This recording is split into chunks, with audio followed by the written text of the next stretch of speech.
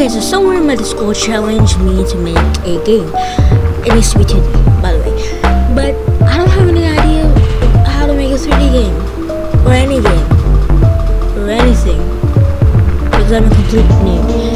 Anyways, I decided to go with the newbie route, quote unquote. And it was choosing a no-code game jam. Now, I had two options mainly. That was Construct Tweet and GDevelop. I went with GDevelop because it was mainly, it had many more features and it was just what I wanted. So yeah, let's just get right on with it and watch me get dumbed for like 15 minutes. So I fired up the GDevelop and opened a new project. I selected empty game because I don't have any other ideas, and I decided to make a Flappy Bird type of game. So I made a new scene and then I gave it the name Menu because, let's be honest, it's a menu. And I got into there and I just messed around a little bit until I made a sprite, which was basically a background. It's a sprite. I made the background. It was just a normal pixelated background image found on Google. It was pretty cool. I searched up, I think it was like Flappy Bird background PNGs or whatever. I searched up that and I found it. And then I imported it. But see, I'm dumb. I'm really dumb. I'm really dumb. I imported it to GDevelop and then I started making it. After setting the appropriate size for the background, I searched like play button, which will basically act as a play button, and I found one that was really good. I added it to my project and then I was saying to wait. I waited a little bit and then closed because I already had that. After I fell right with the position of the play button, I then imported a text which will act as the title and the starting page or the menu page or whatever you want to call it. I don't know. I don't care. And I quickly wrote the font and then applied it. I dragged it.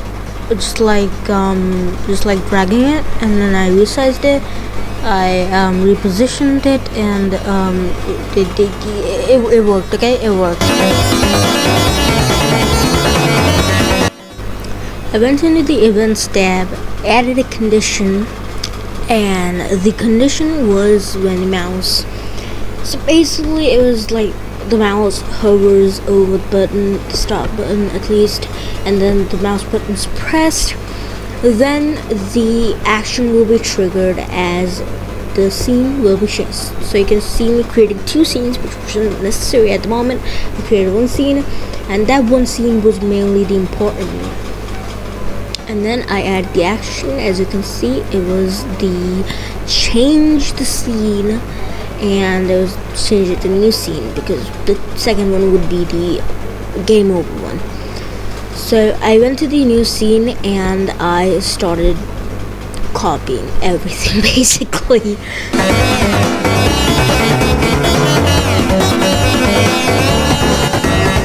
I added a new sprite which will basically act as the player.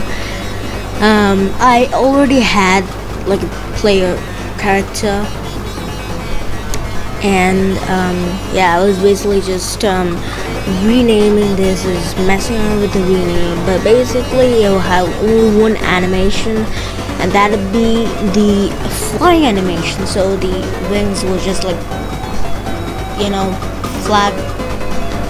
This is Flappy Bird, but this is Grumpy Bird. I know, unique name, but it's just, yeah.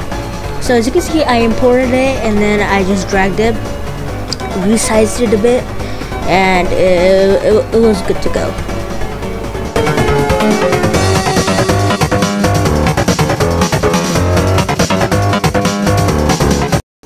Then I double clicked the character and then went to behaviors and then selected the platform. former character behavior. Basically, it just comes with a bunch of settings, and then it comes with some basic controls as well. So it was gonna be really helpful. I just changed the gravity, and this also makes the word have physics epic. Then on the asset store, I found some metal boxes. Yes! I found some metal boxes. What the heck, dude? What the heck was that? Oh my god, the script is so messed up.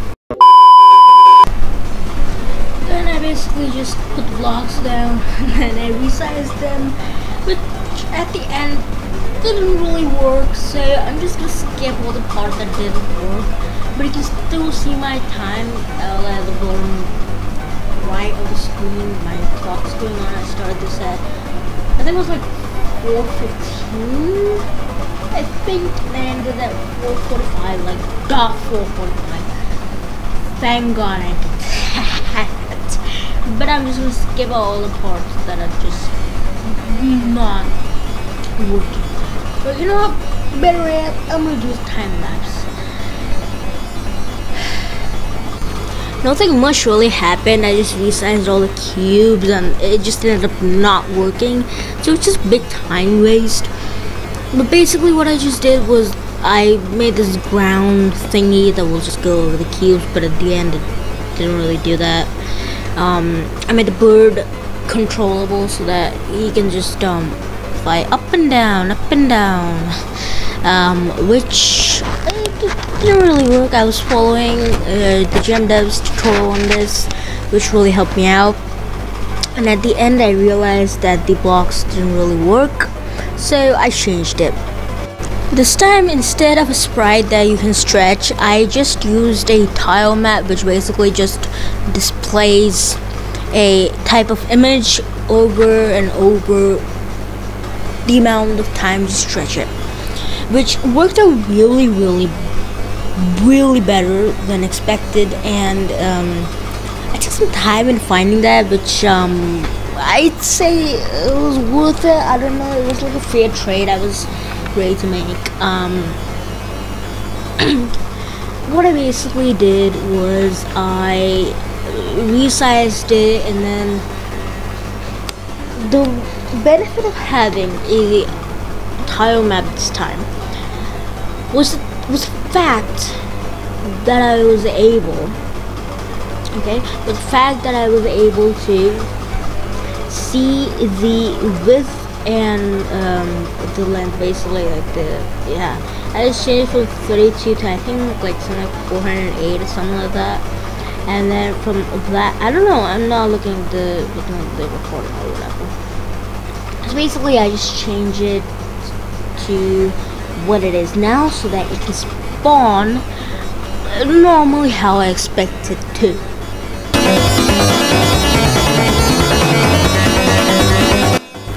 Then the part of programming came, and ooh, it didn't really like to go in my favor in programming, but I did it really well.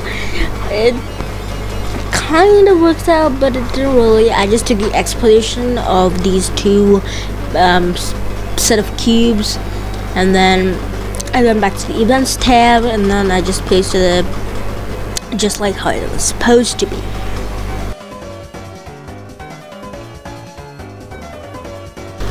However, the bottom one, like the bottom block, was a little bit more complicated. So I basically used a Y flow.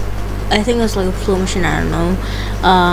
And then I just set the values to how it was supposed to be.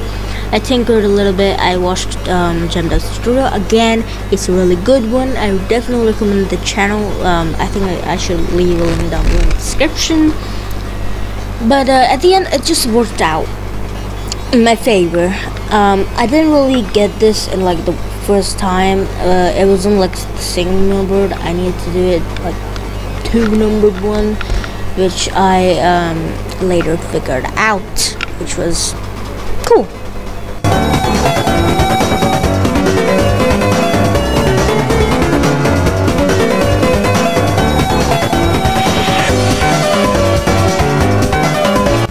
As you can can see, I finally figured out that it was like the random flow of like the two numbers.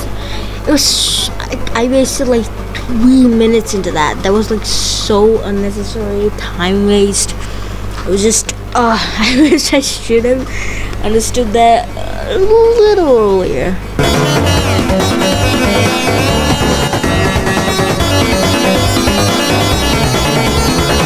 As you can see, I made the spawning system for the bottom block, which basically the code meant that it will just generate the block 10 or so pixels below the top block, which was actually a little bit easier to implement.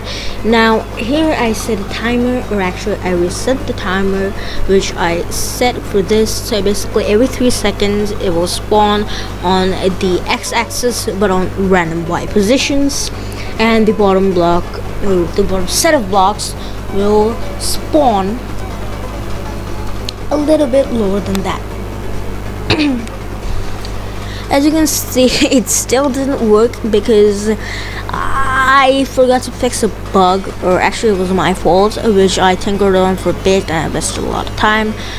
I didn't, I just figured it out right. I think here at this point I changed those 2 blocks from block and then block 1 to these top block and the bottom block. It ended up not working at all. I think the problem was, and that problem actually was, the fact that these two were supposed to be in a grouped object. I figured out right here the problem. It was just I needed to make a group, and then I needed to put the 2 blocks in that group, and then I needed to basically make the code so that it charges those 2 cubes at the player at the same time, not in a different time at all.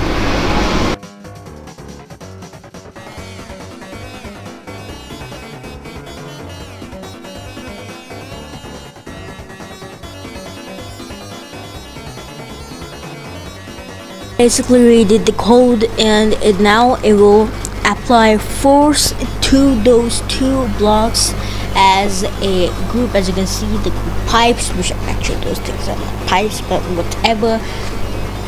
Now that needed to be a negative 100. I think I did that. No, I did 90, which is actually, I don't think that's, oh god, that's actually not the, oh god, I think I messed up right there, but I actually didn't, which was a good thing.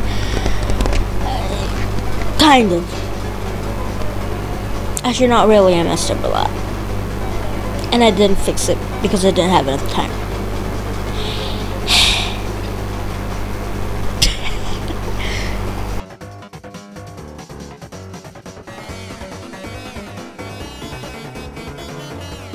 Now I set this to trigger once while true, so basically it would just turn on at the beginning of the scene, so it wouldn't just go on and on while you're actually not in the scene, which is kind of a good thing, I think. Actually, I don't know.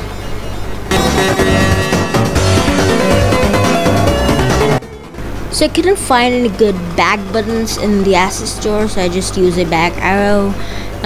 Sometimes you have to compromise in game development. I learned that, and then I just quickly set up the code so that when the mouse is hovering over this specific sprite, or not sprite, actually I didn't use a triple scratch, over this, I think it's, no, it's actually sprite, I think, oh my god. Alright, well, now the code will detect left mouse click, I think, and then it will just change the scene to, I think it's like new scene, because that's the game scene, which is pretty cool.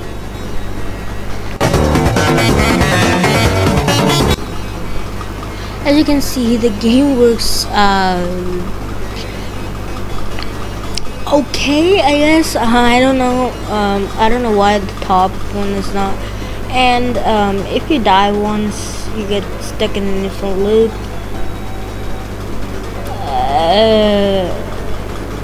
Cool. The next few minutes I just spent on trying to fix this bug. I don't know if it was really worth it, but oh well, I guess happens.